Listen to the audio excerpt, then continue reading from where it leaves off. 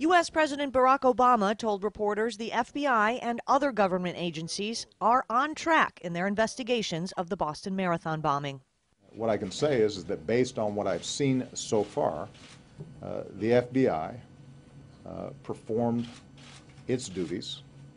Department of Homeland Security did what it was supposed to be doing. But this is hard stuff. As the investigation continues, FBI officials were seen taking potential evidence from the home of the parents of Catherine Russell, the widow of one of the suspected bombers. 24-year-old Russell, seen here in black, was married to Tamerlan Tsarnaev, who was killed by police. His brother, 19-year-old Jahar Tsarnaev, is currently in a prison hospital near Boston. 3 people died and more than 200 were injured in the April 15th attack after homemade explosive devices were detonated near the finish line of the Boston Marathon.